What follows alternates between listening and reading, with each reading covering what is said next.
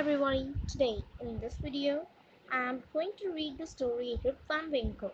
So let's start it. Once upon a time, there lived a man named Rip Van Winkle with his wife, Mrs.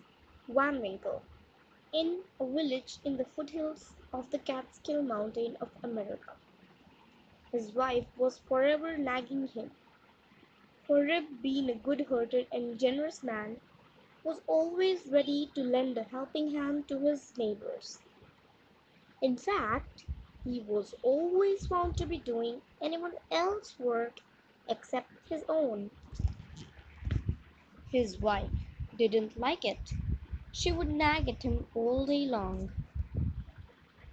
Rip, if you're not too busy varnishing Mrs.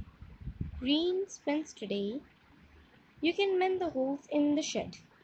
Instead of helping to burn the farmer's rubbish, you can feed the chicken and milk the cow, she would say.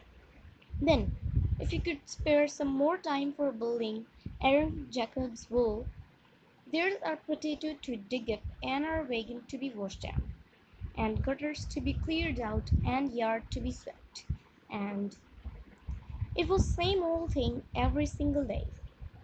Sometimes Rip Van Winkle would disappear with his faithful dog, Wolf, and shoulder his gun and walk away from his wife. He would take a long stroll along the mountainside, along the river, and through the pine forest until his wife's scream had faded away. The only sound he could hear then were of the birds twittering, the rustle of the trees in the breeze, and Wolf's pant. He had to pay when he finally went home, but the few stolen hours of silence were always worth it for him. On such afternoon, as he rested in the shade of the tree with his faithful companion Wolf, he heard his name being called. Rip Van Winkle! Rip Van Winkle! The voice called urgently. The wolf growled at the direction of the voice, and Rip noticed that several feet away from him a tiny green feather seemed to be trapped under the weight of the barrel. Looking closely, he noticed it was a tiny dwarf who had been trapped in the weight of the barrel. He was trying to carry up the mountain. Being the kind who always helped people, Rip jumped up and freed the dwarf from under the weight of the barrel. "Thank you, Rip," he said. "Come with me now." Then he pulled the barrel and Rip along with it, upwards to the mountain.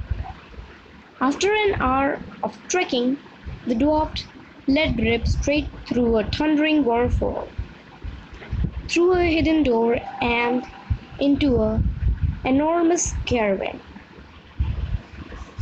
Dwarfs were swarming everywhere.